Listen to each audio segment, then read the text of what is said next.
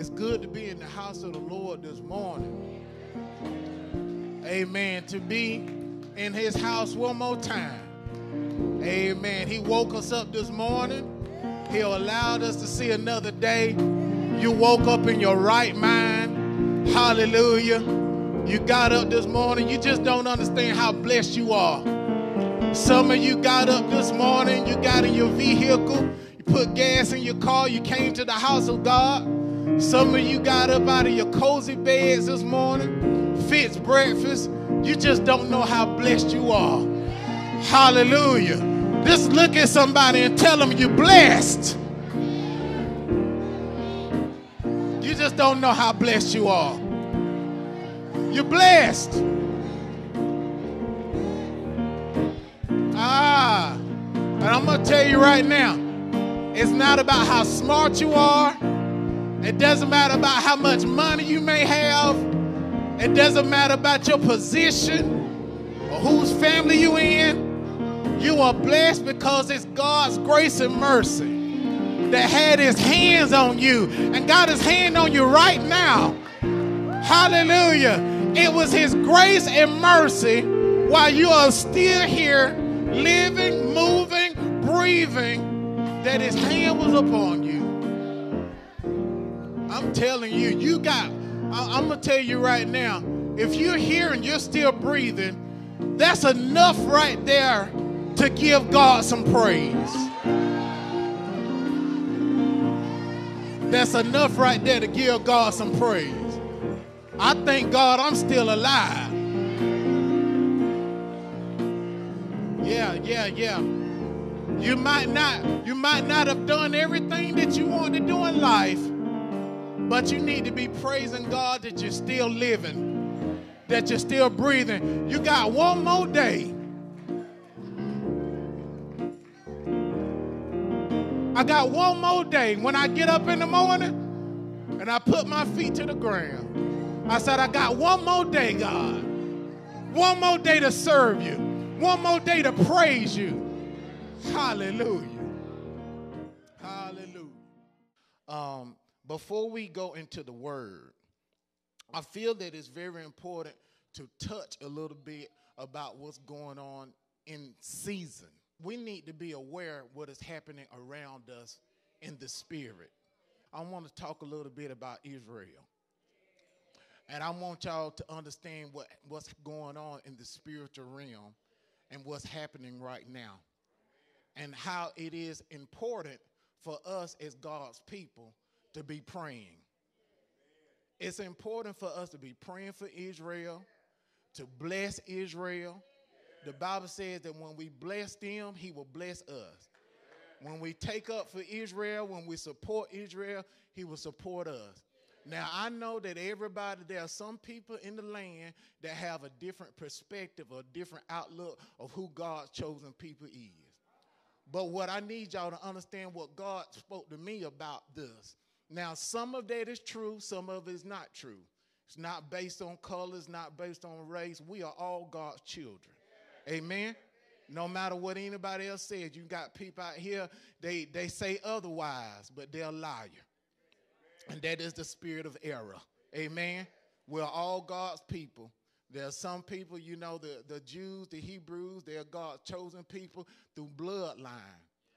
And then there are some that's been grafted in and adopted in and grafted in. So we're all God's children. But what I need y'all to understand is what the devil is trying to do.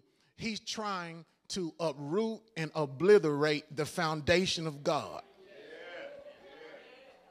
Now, what you need to understand what's happening is, before Jesus comes, the Bible says that Israel has to have an acknowledgement of really, truly who Jesus is.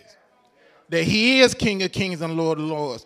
That Judaism has to cease in Israel. In Judaism, they believe that Jesus is not the Son of God.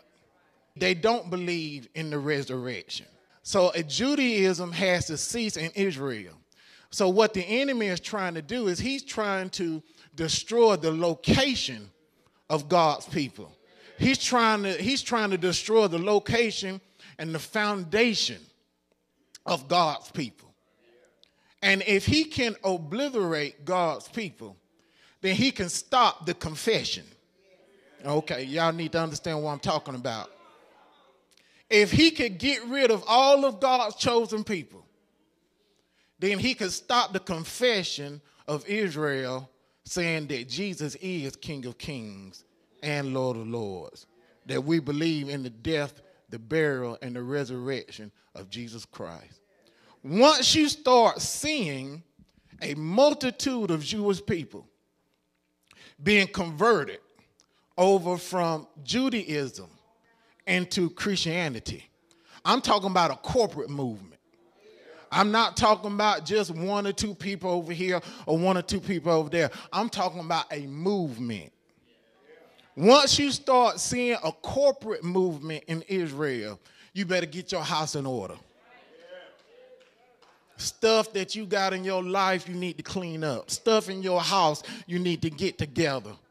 It's time to get our house in order because prophecy is fulfilling itself. We're seeing it unfolding right before our very eyes. You see? And that's what the enemy is trying to do, trying to eradicate God's people. Now, I know some people are saying, well, Jesus said, upon this rock I will build my church, and the gates of hell should not prevail against it. That's true. The gates of hell should not prevail against it. But what is our responsibility in the kingdom? We have to understand that we are fighting a defeated foe. The enemy is already defeated. When I pray like he defeated. When I lay hands like he defeated. Everything that I do, see, once you understand that you are fighting an enemy that has already been defeated, you understand the difference between battles and wars. Okay, now what is a war? A war is something that it is a war that goes on for a long period of time or a short period of time. But within that war, there's many battles. You have one war, but you have many battles. Okay? So what's happening is the war has already been won. The devil is already defeated. God is already ruling and reigning. He's already supreme. He's already defeated the enemy. But there are many battles that is in between the war. There are many battles that we have to fight as God's people. God didn't never say we didn't have to fight. He didn't say, but the weapons of our warfare are not carnal, but they are mighty through God. Amen. We pray, we fast, we seek God's word, we seek his counsel. But we need to understand that we still hold a responsibility to pray. Just because the enemy is already defeated, and just because that prophecy has already been ordained to happen, that doesn't take us out of the responsibility that we have as God's people to pray. We have to pray because we are the ones that stand in the balance. We are the salt of the earth. If we lose our saltiness, then who's going to preserve the earth? Who's going to preserve the earth if we lose it? If we lose our zeal, who's going to preserve the earth? So at this moment, I'm going to ask if everybody will stand up on their feet. And I want you to grab somebody by the hand. I want you to touch somebody. Grab somebody by the hand. Ooh, thank you, Lord. Thank you. Thank you. Father God, we come in agreement right now. And first of all, we thank you for who you are and what you've been in our lives. We thank you for your love, your peace, your joy, your faithfulness. And we thank you, dear Lord, that we can come to you any time of the day or night with our petitions, asking you, first of all, to forgive us. Forgive us for all our sins, our shortcomings, our weaknesses, and our flaws.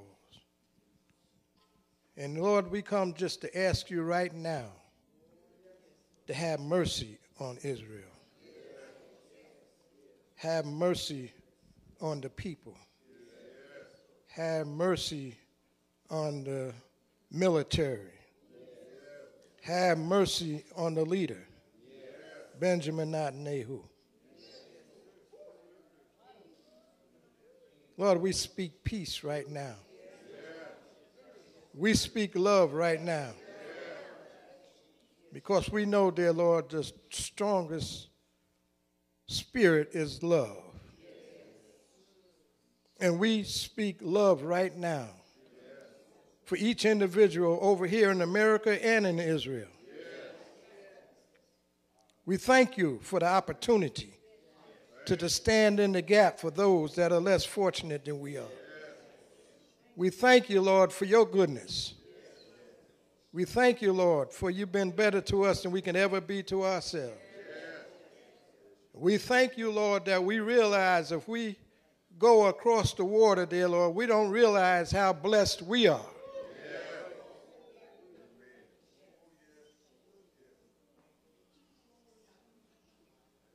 But we lean on you now because we want blessings for our brothers and sisters across the side, on the other side. We pray, dear Lord, that your will be done. We pray that justice be served. We pray for the peace, the joy that only you can give. Well, you said, dear Lord, that the joy, the peace that you give is not as the world gives, but like you give. Even in the midst of the storms, they're in a war now that they're saying that it's almost as bad as a Holocaust. But Lord, you know. You said for we to ask. You said that we could stand in the gap. Hallelujah. And we're standing in the gap right now. We're believing for your mercy.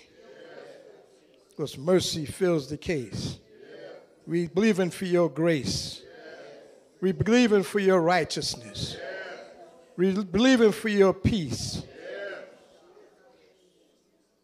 We're believing for your welfare. So, Lord, as we ask, we know that you hear our prayers.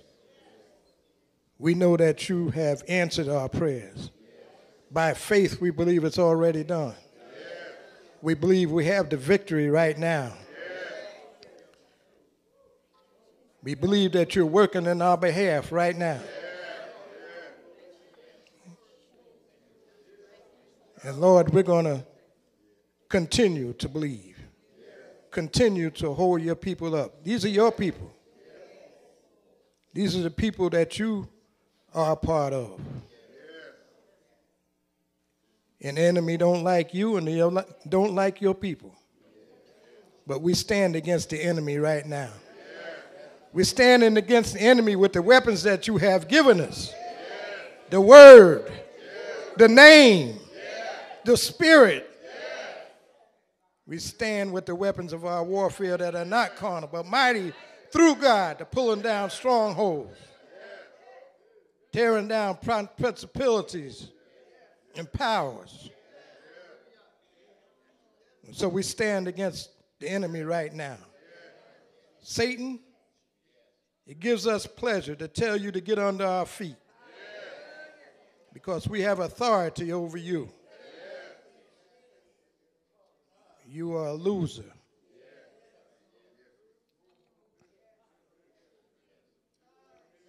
Thank you, Lord. Thank you, Lord. Thank you, Lord. Thank you, Lord. Thank you, Lord. We thank you. We just thank you. We can't thank you enough. We give you praise and we give you glory. It's in Jesus' name we pray. Amen. Amen.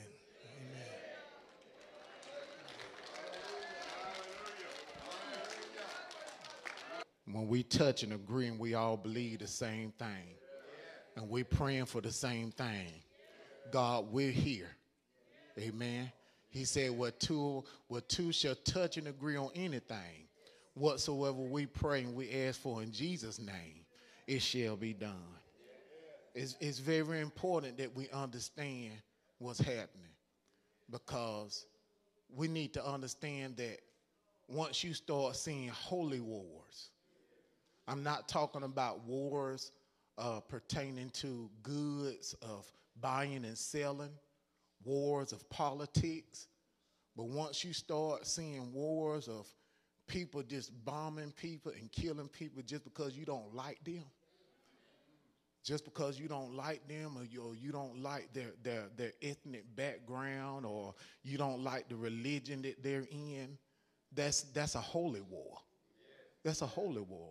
Once you start seeing these things, time is really winding up. Time is winding up. Okay? And we got to be aware, church, what's going on.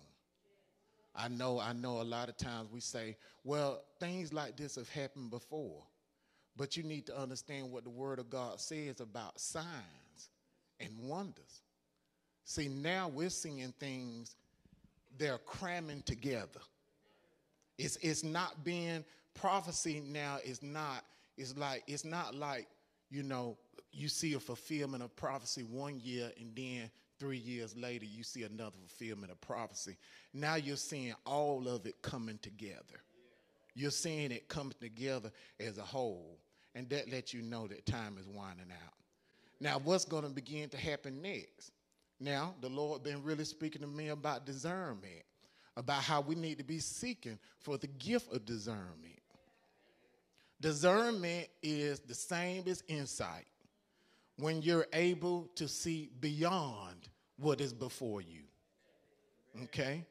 You have you have a definition of discernment, which means judgment, the ability to judge well.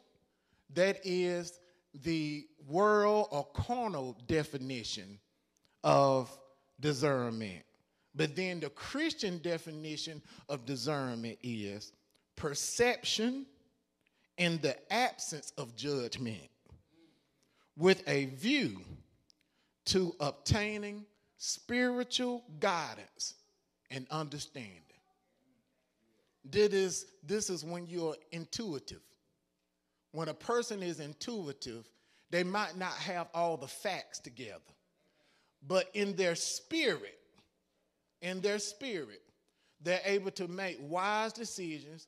They're able to judge well, and it will keep them, and they're able to, and discretion will also keep them as well.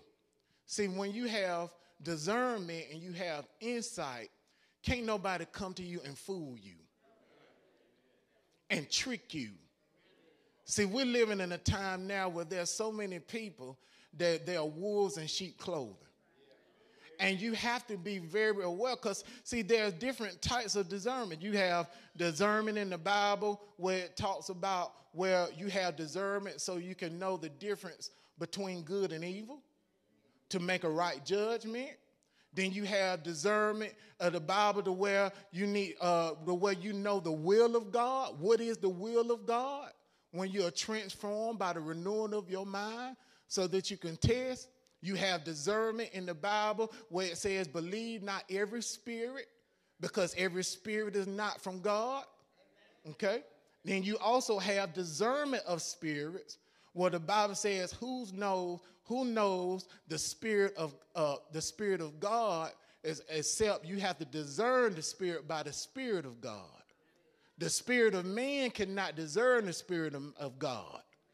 But the Spirit of God, we have the Spirit. We can discern the things of the Spirit, and we can discern the things of the flesh. Okay? So there are different types of discernment. But the discernment that I want to talk to you about tonight is the discernment of the hearts of men. The discernment of the hearts of men. Because what's going to begin to happen, you're going to see people coming out of the woodworks. You're going to see people coming out of the woodworks in your life.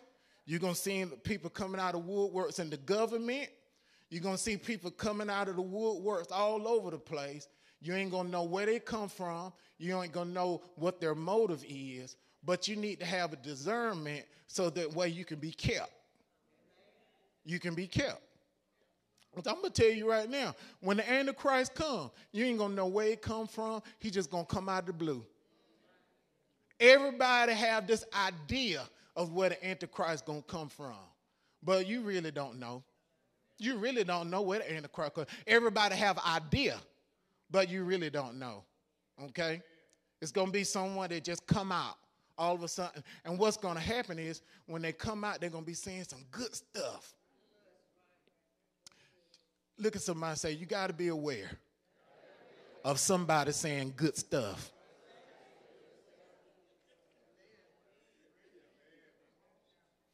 Mm-hmm. Now, I want you to understand, before you can level up and take on things on a national level, you must first practice on a local level. Now, what does this mean? This means that people, they try to operate on a national level, but they're not handling things on a local level. I can't discern the spirits that's going up in the White House if I can't discern the spirits in my house. You understand? I can't, listen, I want you to, now, I believe in missions. I believe it fully. I believe we're supposed to do missions. I believe that. But one thing that I can't agree on is I can't agree on feeding somebody that's thousands of miles away, but you can't feed your own family. I can't agree on feeding someone thousands of miles away, but then you got some homeless people in your backyard that ain't nobody trying to see about, ain't nobody trying to love on, ain't nobody trying to help. It's good that you want to do mission. It's good that you want to go, level up, on a national scale or international. It's all good. But if you can't take care of things locally, God can't take you to the next level. Now, I know some people might say, well, Pastor, I don't believe that. I just believe that God just, wherever he wants to send you, wherever he wants to do, he going to do it. Well, I need you to understand what the Bible says about that. Well, the Bible says that if a man can't take care of his house, how he going to take care of the church? So the ways of God is you need to do a little bit now so I can advance you. See, we don't understand the ways of God. See, sometimes we say, yeah, God can do anything he want to do when he want to do it. Yeah, he can. But we serve a God that he operates decently and in order. And everything that he does and every which way that he operates according to his word. Amen. So when the Bible says that he can't make you Lord over much if you can't take care of little. See, we have this idea that God can just take you. Oh, God just going to take me on a national level, international. He ain't going to do that if he ain't seeing you doing nothing at home. You can fast, you can pray, you can pray for 100 days, nonstop, and not do anything what you're supposed to do on a local scale and expect God to take you on a national scale. You're going to be waiting all day. So that's why it's very important that when we start off with discernment, we need to start off with, okay, Lord, show me how to discern people that are around me. Because, see, if you can show me how to discern people around me and help me with discern people around me, once I get that down pat, then you can take me farther to a national level. Now you can show me things, what's going on a national scale, on an international scale, okay? That's why the Bible says that you got to desire the sincere meat of the sincere milk of the word first, because you got to drink milk before you can chew meat. You got some people want meat, but they ain't never had no milk. You can't chew on all that hard meat. You can't chew on that meat and you ain't desiring the sincere milk of the word. Amen. The foundation of the word. Amen. So with that said, I want you to turn your Bibles real quickly. While you're looking up in your Bibles, I want you to be aware of, people, they're going to come to you, they're going to say some good stuff. They're going to butter you up like a butterball biscuit. They will. They will butter you up. They will tell you how nice you are. They will tell you how good you look. They will brag on your children. Yes, they will. They will do all those things, but deep down in their heart, they have an ulterior motive. You need to be able to see beyond the flattering words. See, if you can't graduate from this, you can't graduate from somebody scamming you. Now, I'm going to tell you what's happening too. I have never seen in my life so many Christian people getting scammed. Yeah, I'm just telling you the truth. It's so many Christian people, it's so many believers that's being scammed right now. You got to be careful. They're being scammed through Facebook, through Instagram. They're being scammed, even people calling their phone. Listen, don't get caught up into all this stuff where you got to send this amount of money to get this amount of money. Listen, if God want to bless you, now I need you to understand, if God want to bless you, the blessings of God maketh thee rich and add no sorrow in it. If you think you done got blessed, but you can't even sleep, you can't even eat, and you worried, then you need to know that didn't come from God. Okay? That didn't come from God. If it creates worry, if it creates confusion, if it creates disappointment, that didn't come from God. That's something that you wanted. You put yourself in that predicament. It's not necessarily a blessing. It's something you did. Amen? But we have to be aware of these things. They're going to come to you. They're going to say this and that and the other. But it's really a plot to trick you, to scam you, to deceive you. So let's see what they says here in the Bible here, how Jesus handled these things. John chapter 2, verse 23. And it says, now when he was in Jerusalem at the Passover, during the feast, many believed in his name when they saw the signs he did. Many believed in his name when they saw the signs which he did. But Jesus did not commit himself to them because he knew all men. And all had had no need that anyone should testify of man, for he knew what was in man. Now, in this scripture, in verses 23 through 25, I need y'all to see how Jesus carried himself. I need you to understand that I'm not trying to tell you to be antisocial. I'm not telling you to be stuck up. I'm not telling you to be non-friendly. The Bible says that he who has many friends must show himself friendly. Okay? That's not what I'm saying. But I'm saying it's a certain way you need to carry yourself around people. You just don't give your heart. What it look like me take my heart out my chest and give it to somebody I don't know? What if I would have just take it out, give it to somebody I don't know, and tell you to keep it, tend to it, make sure I'm still living? You don't even know that person. We have a tendency as Christians, we allow people to just butter us up. Somebody can come to you, the first thing they got to do is mention God, and they got you. The first thing they do, and they know how to do it too. Listen, y'all, me being a pastor, I have experienced so much, y'all, from insurance companies to when we need things done at the church, when we need things done at the TLC building, the gym, all kind of experiences and situations that I've been involved in with people. Because, see, they want our business. They want our business.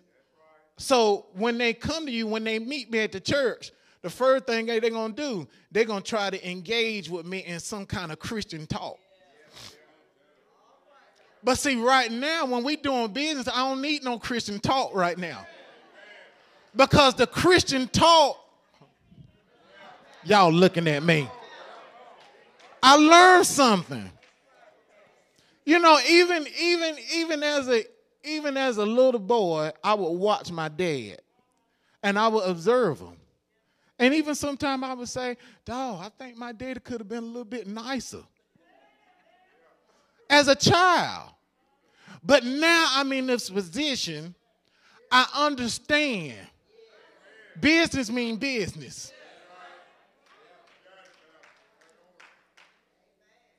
Ain't no church business either. Business is business. So what happened is people there, anything, if somebody find out that you're a Christian, that you saved, even if you call somebody, you say, I need some new windows in my house. The person that you call, if they find out you saved, let them find out. They're going to go home and do some research. Y'all don't want to hear me. Y'all looking at me. They're going to go home and do some research. They're going to find out some key scriptures that y'all can identify each other by, and they're going to bring it to you. They might even come to you and say, you know what? I've had people come to me, meet me here over at the TLC to do some work. And they ask me, I need you to pray for me. You didn't come for prayer. You came to look at this floor. You understand? You didn't come here for prayer.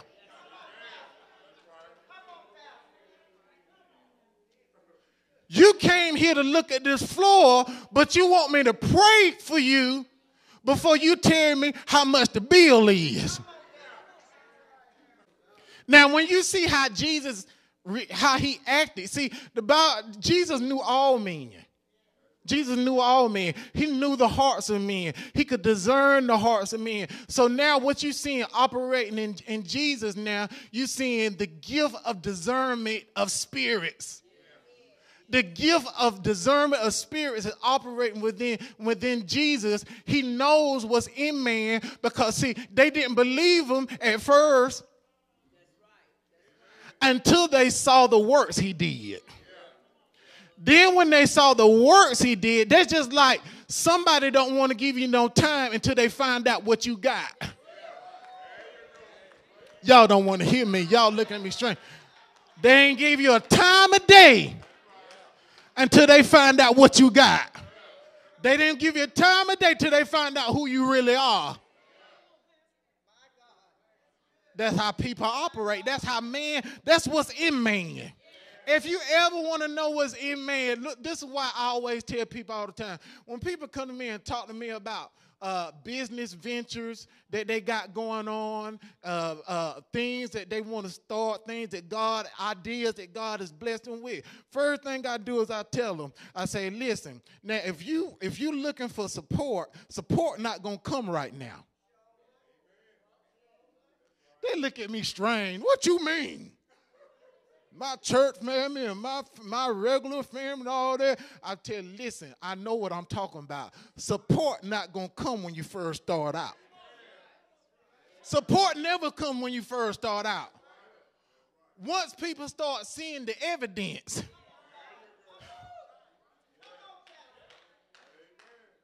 once people start seeing the evidence of your progression, that's when the support comes. Men are moved by what they see because they don't believe nothing. That's why the Bible tells us when you want to operate in faith, you don't operate by sight. Because that's how men operate. Men operate by sight.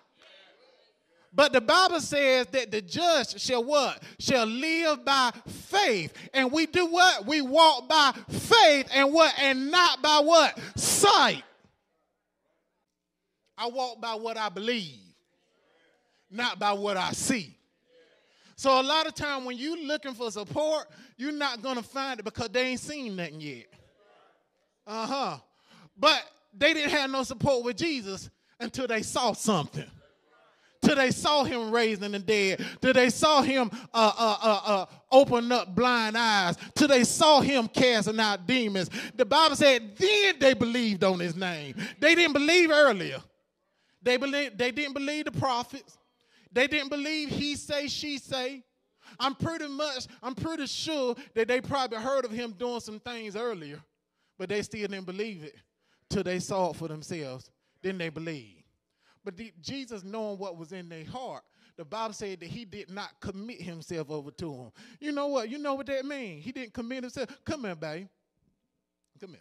Just say if you're having a conversation with somebody, you come up on somebody, you don't really know who they are, but you feel something in your spirit. You can't quite identify it. You can't put your name, you can't put your finger on it, but God is using you. You are intuitive. You don't have the facts about that person. You don't know that person, but there's something about that person, something that you can't quite put your finger on. You have a discernment of spirits. Have you ever went home and said, well, maybe it's just me? No, it ain't just you. I'm sorry. If you had a situation with somebody and you're a believer and you go home and you feel some kind of way, it ain't just you. It is the Spirit of God in you that was able to discern what was behind that person's lip service. You're able to see beyond their goodie bags. Amen? But you know what we do? First time somebody say, God, we be all up in their face. You all up in their face, all up in their face. Yeah. Then you telling them about your children. Where you live at? Well, I stay such and such. You don't tell that person where you stay just because they talking about God. No, you don't even carry on a conversation that is not, see, you have to understand. Because, look, we was up on a little situation. I'm very transparent. And I'm just going to be real with y'all. Babe, thank you. Now, I've been studying this all week, and I didn't know that this was going to happen. You know, we had a food truck last Saturday. And it was reported to me, and I'm very transparent, and you know we don't have nothing to hide. It was reported to me that the truck driver that delivered the food had came, and he did not drop the food off and leave. But he dropped the food, and he stayed. He stayed and helped. Look at somebody and say he wasn't supposed to do that. No, you got a job. You're a truck driver. You're not a volunteer. You are a truck driver. You deliver food. If we needed volunteers, we would have asked for you to help us volunteer. But he took it upon himself to do so. Okay? So the whole time he helping, he got his ears open. We just talking and stuff like that. So he hears somebody say, we're going to set this over to the side. Now, he going to go back and tell his superior like we were trying to do something undermining. Like we were trying to set something to the side for somebody to do something on to the side. And that's not even what the case may be. When you're doing a food truck, you're setting things to the side, you're organizing, you're doing all this stuff, you putting things in boxes and things like that. See, he had an ulterior motive. The whole time he was bragging on us. That's what they told me. It was reported to me that he was bragging on it. He said, I've never seen a church such organized when handing this food out. I've never seen people just so organized and all that and were talking about the Lord. And I heard that just folk were saying, yeah, praise the Lord, hallelujah, amen. Just all that, letting them come in. No, let him drop his food off and go. See, what happens is because you think somebody godly, and you think somebody give you a little praise, a little compliment, then now you can get loose. Look at somebody and say, all they trying to do is get you loose. Oh, y'all don't want to hear me. See, you got to understand, that's what they were trying to do with Jesus. They were trying to get Jesus loose. So that way he would loosen up and commit himself over to him. So he'll start spilling the beans about everything. Even stuff that they weren't even supposed to know. Don't y'all know that there were some things that Jesus wanted folk to know, and there were some things that he didn't want them to know? On the Mount of Transfiguration, he told James, John, and Peter, don't tell the other ones what you saw. Right? He was, at times, Jesus could get loose, but then a lot of times he was stiff. What does stiff mean? Stiff means that you are discreet. You have discretion. You have tact. You are careful with your words. You are careful with your actions. You have discernment. You are discerning. You're not being stuck up. You're not being some kind of way or acting brand new, but you observe it. You are discerning through the Spirit of God, not your spirit, not your heart, not the way you feel in your mind, carnally, but you're operating strictly through the Spirit of God. Amen? That's how Jesus was, where he said, I could not commit myself over to him. That's how we supposed to be. We supposed to be the same way, because a lot of times people have ulterior motives, even when they know who you are. They might know who you are. They might know that you are upstanding or whatever, but they still have ulterior motives. He didn't need nobody. See, when you're operating by the Spirit of God, let me explain something to you. I don't need nobody to come tell me nothing about nobody else. Don't do it. Because what you need to understand is, when you are people of God and you want to operate by the Spirit of God, you don't want anything to take away from the practice of stirring up the gift. Now, the Bible told us to stir up the gift, because if you don't stir it up, you'll lose it. Stir up the gifts of the Holy Spirit. So anytime people come to you trying to tell you something about somebody else, guess what's happening? You are diluting what God want to show you.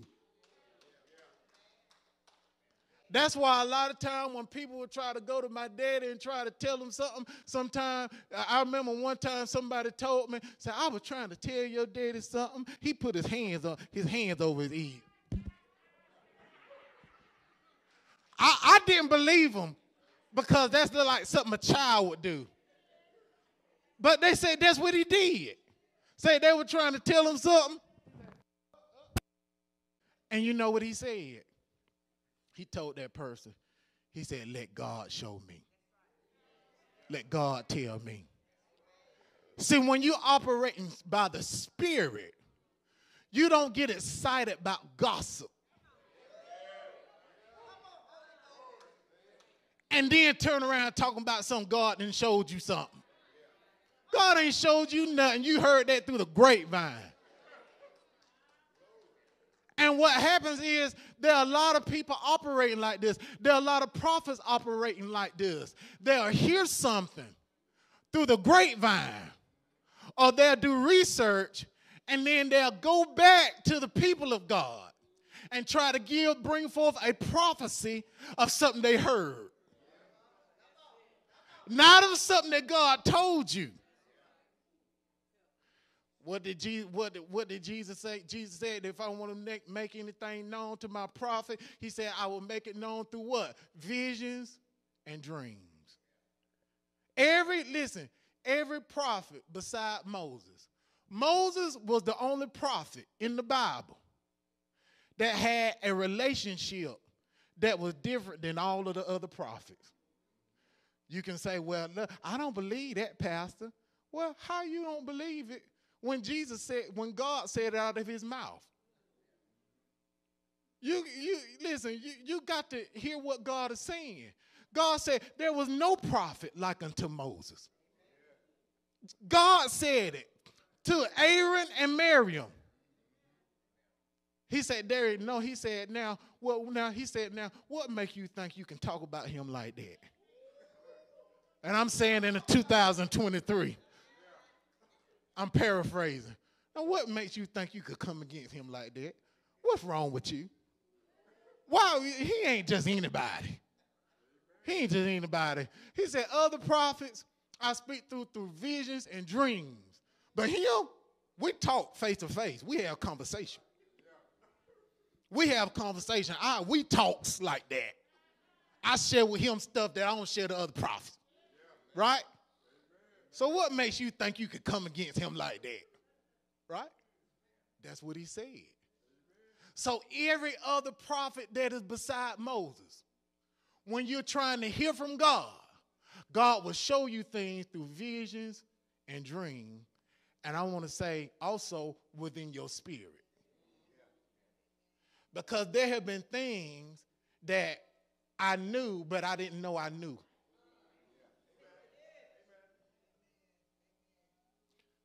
I remember a few Sundays ago, I told you.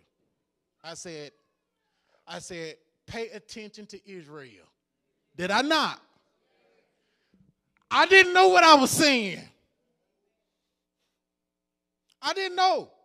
I didn't have no facts. I didn't hear nothing on the news. I didn't read no paper. All I know is when I was standing up here, the Spirit of God in me said to tell the people to pay attention to Israel. I didn't know this was going to happen. I was just obedient. So when you operating by the Spirit of God, when you are intuitive, when you have a discernment of spirit, when you're operating in the word of knowledge and the word of wisdom, you ain't going to have all the facts because it's spiritually. It's spiritual. Why? Because the wisdom of God is greater than the wisdom of man. And the wisdom of man is foolishness to God. So have you ever been in a situation where you say, look, I don't know how I know? Have you ever dealt with your kids? Uh-huh. Now that hit you right there, didn't you? Now you're like, yeah, Pastor, now I understand what you're talking about. And your kid, you come to your kid, you tell your kids, listen, I don't know how I know, but I know. I know. And you know how you know? You say, why? Because you came from me. And I was the same way. And if I was like that, I know my child.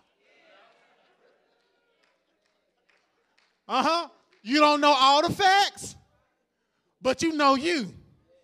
And you know that child came from you. I tell parents that all the time. Folk be trying to tell all day when I'm dealing with parents and their kids. Parents be bringing the kid to me sometime. And I look at them, I just don't know what's wrong with them. And I look at her and I look at him.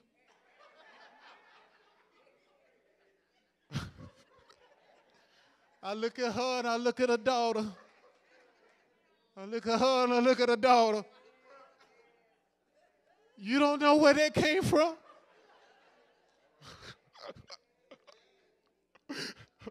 You mean to tell me after all this time you never knew? Don't you know you see the reflection of yourself? Now, you might have got saved and all that. That's all good, but you ain't always been saved.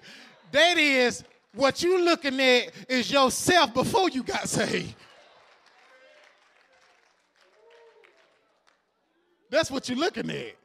You're looking at yourself BC, before Christ. Now, whatever you want to do with that later, you do what you need to do with that. Proverbs chapter 23, verse 6 through 8.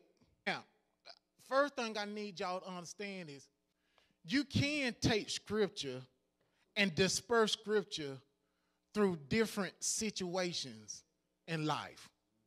I understand that. I get that. But when you teach scripture one way and you don't share with the people what was God's point, what was his point, okay? Instead of just taking the scripture and trying to use it in a way to excite the people. A lot of times people take scripture to excite the people, but that was not God's point. That was not the point that he was trying to make. Okay? So what happens is when we trying to make a point, like a lot of motivational speakers use this. They say it's the way a man thinketh, so is he. So as a man thinketh, so is he. A lot of motivational speakers, they use this to entertain, to motivate you, to boost you up, to edify you, to get you to understand that there's a certain way you need to think about yourself in your mind. Because if you think that way, then you'll begin to operate that way. So they use that. But look at somebody and say, that was not God's point. That wasn't his point. Motivational speakers use this because they know the power of the mind. And they try to use the scripture to line it up with the people and your situation that you're going through. You may be going through something. You may be dealing with something about yourself or a situation with business or friends, or it's something that you want to change, and they'll tell you, so a man thinketh, so is he. You got to be careful about how you think about yourself. And I've heard about some of them that say, they'll be preaching and say, it's not about what people think about you. It's about what you think about you. That wasn't God's point. First of all, you got to look at the beginning of the passage of scriptures. The beginning of the passage of scripture will show you God's point. The reason why, the way you're supposed to use this scripture a certain way. He says, do not eat the food of a begrudging host. Verse 6. In the NIV, or the New King James Version, it says, do not eat the delicacies or the food of a miser. What is a miser? M-I-S-E-R. A miser. Yes, miser. A miser is a person who has a lot of money, but they hoard it. They gather, they hoard it. A miser is a person who might have $1 million in the bank. $1 million in the bank, but cry over 25 cents.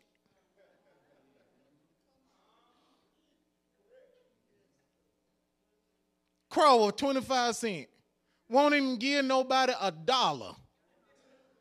Won't give to the poor or nothing. Won't do anything. They just hoard it.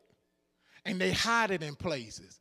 A miser is a person, when you go to their house, see, they don't even want you coming in. Because they don't want you coming in. You say, can I go to the bathroom? They say, wait a minute.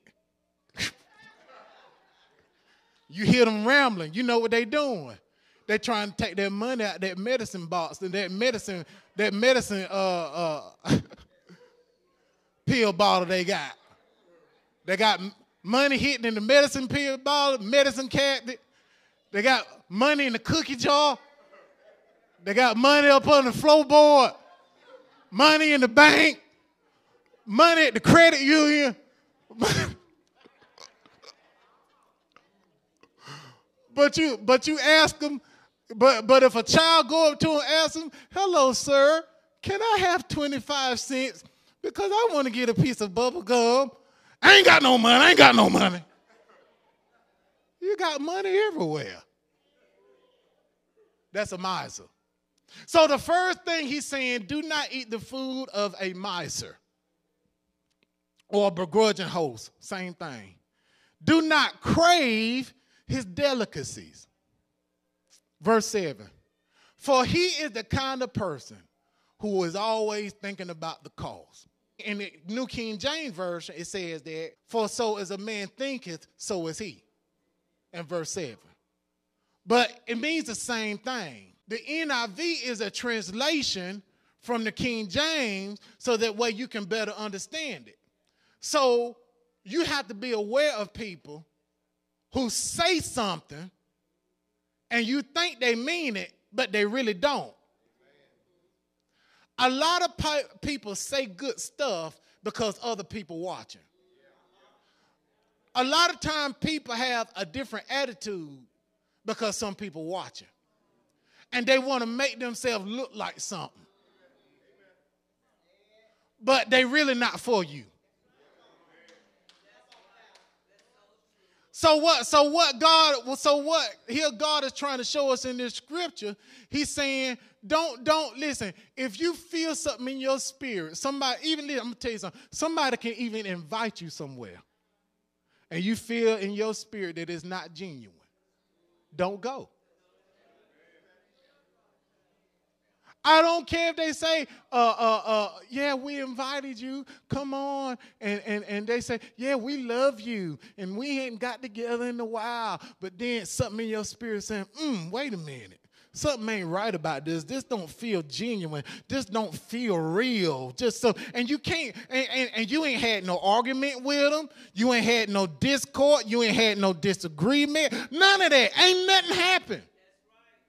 But in your spirit, you feel, you want me to come, but I don't really feel welcome. See, the Lord is trying to show us how to have discretion, how to hold back some. You got to hold back from people because guess what? They're going to hold it over your head later.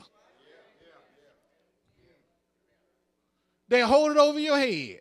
You remember when? You remember I took you to that restaurant and I bought you that $100 lobster?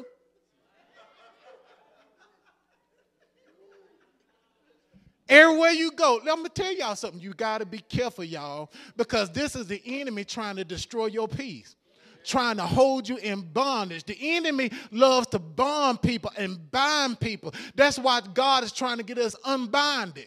That's why when it talks about over in the book of Ecclesiastes, it said before you pass away, make sure you done paid all your bills. It talks about a person that if you transitioning, you make sure that you have no debt that's out there to be left and put pressure on somebody else.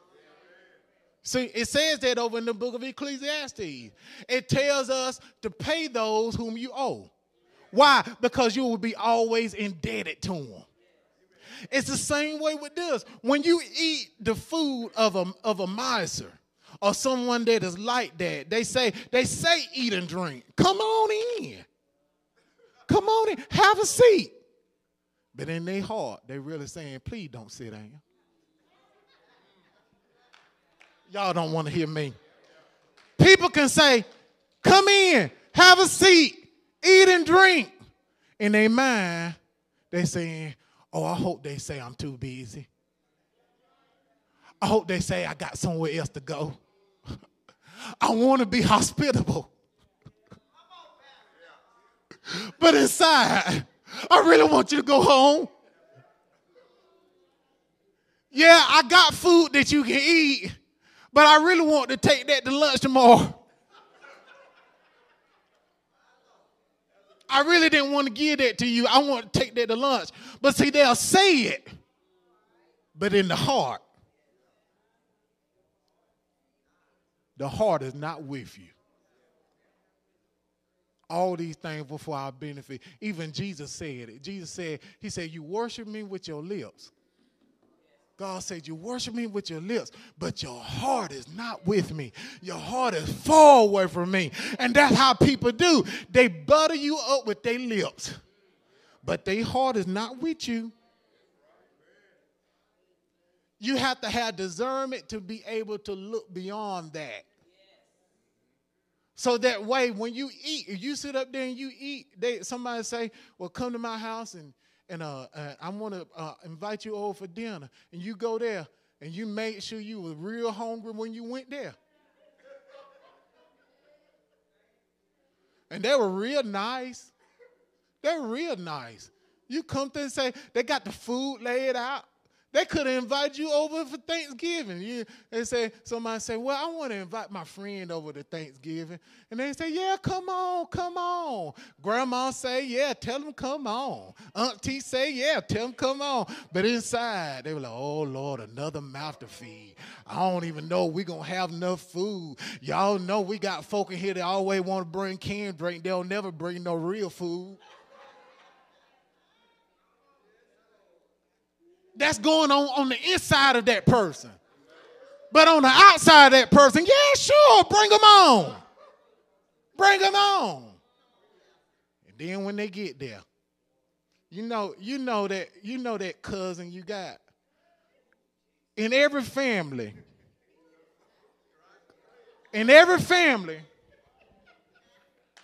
you got that cousin or two. You know they burnt one before they came. You already know. You got that one person at Thanksgiving dinner. When they walk in, you think Jamaica then came up in there.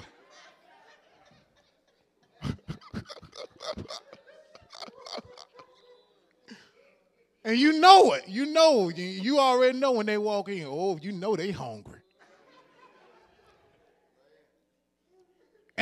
And the grandma already feels, she already like, that's another mouth. But then she's saying, come on, baby, come on in here. And then you say, well, this is not my house. Somebody going to fit my plate. No, you at our house. When you at our house, you at home. You at home. Be at home. You ain't going to fit my plate. No, you see it. You see it over there. That's how grandmamas act. Some of them. Then you go over there and you don't get the little circle plate. I'm trying to show you some real stuff. I know it's funny. And I know some people right now that's tuning in, they might be saying, well, Lord, I want to hear something deeper. But guess what? If it's in the Word, it must be beneficial to me if God trying to show me how I'm supposed to act around people who heart not with me. It must be important for me to know who around me so I won't get caught up in no trap. You done went over there, you got the sectional plate. Yeah, you ain't even want the circle. Yeah, the tray. You ain't want the circle plate. You had an option. They got the circle plate there, they got the tray plate there with all the sections in there. That's that rectangle plate. That's the plate I used to like to use. And you going through that line, boy, and the family look, and see, you a guest, so they let you go first. All the children and the guests come first. And folk looking at you. And I know they ain't finna let this joker go first. Now, you know that joker didn't come up in here smelling just like that loud, and y'all gonna let him go first. And he going first, I'm talking about he get a breast, a thigh, a breast, a leg, a thigh, a wing. I said, Lord, are you going to get the whole body? You done got the breast, the leg, the thigh, the wing. You taking the whole body, the whole chicken. And people looking at you.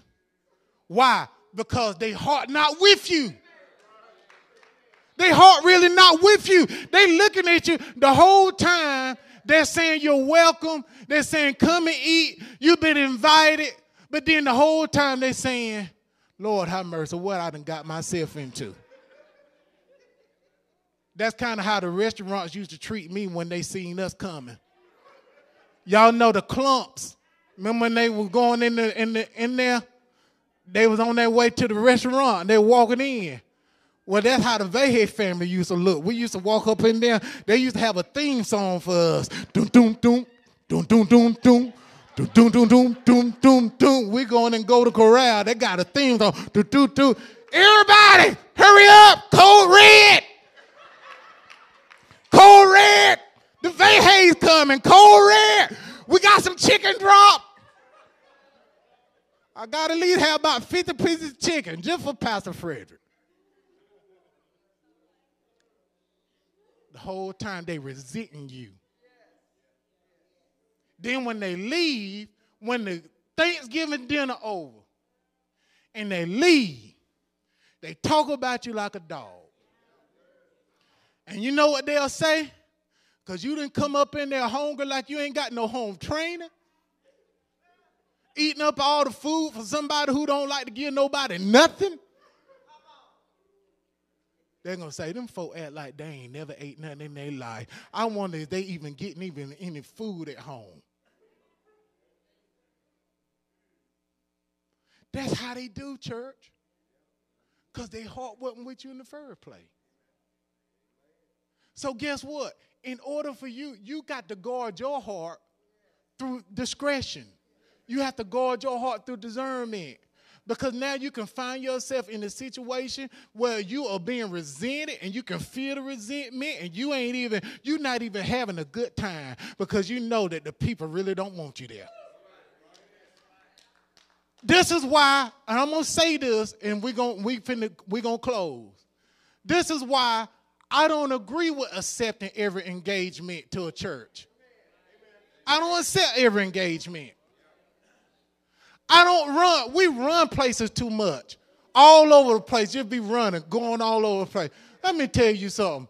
Just because, do you think because you go to every revival, every time the doors open, that don't make you a spiritual giant? There may be a hunger in you. But when you go places, you have to pray. Don't just, listen, I'm going to tell y'all something. I learned this a long time ago.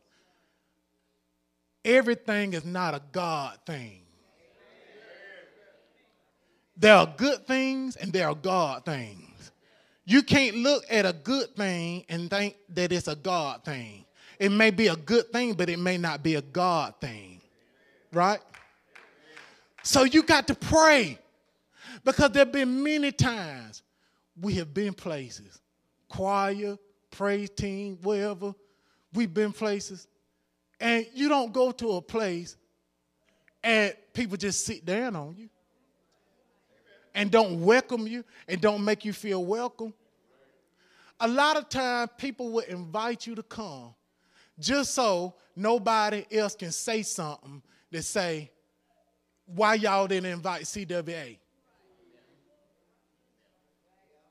People operate like that. People will invite, people will have you come. They'll even individually, they'll have you come just so that somebody else can't say, well, they invited everybody else, why you didn't invite them? It's not so much they really want you to be there. They doing it for show a lot of time. Not all of them. Not all of them. And not the place that we going to today either. The place that we going to today, we always going to go with them because they always come and support us and we support them. But then there are some places out there, they'll just have you because there's an ulterior motive. They really don't want that word. They really don't want to hear the truth. There's an ulterior motive, and you have to have a discernment because a lot of times we have been invited places, and people will invite us because they know that when they get ready to take up the tithes and the offering, they're going to have a good offering that day. They don't necessarily want the word. They just want the offering. So you got to pray and you have to ask God, okay, Lord, do you want me to go? Does that make you a person where you're trying to, be a respecter of persons? No, you're not trying to be a respecter of persons. You just want to know, Lord, is this in your will for me to go? Because you could go somewhere and then you don't feel welcome. And then when you go there and then you go home, it take you a week to get over there. You got a week of disappointment, a week where you thinking about that thing, a whole week even when you trying to pray, even because you can't get over that feeling, because that feeling was real and you know what you felt. And you know what? A lot of time, you really can't blame nobody but you. Because you could have taken yourself out of that. But you chose to go wing. And I know sometimes you're looking at it, you say, well, Lord, I want to do the right thing. That's good. That's good. But we're living in a time now to where there's so much fakery. Things are not the way they used to be, church. Social media, you can fake your life through social media. You can fake your life through the telephone. And we got TV, you can fake your life through the TV. Nowadays, there are a lot of people that's not genuine. So you got to walk around and you got to be a certain way because there's just so much fakery now. Nobody is real. You don't even know the people that you're engaging with now because there's so much fakery. Amen? Let us stand up on our feet.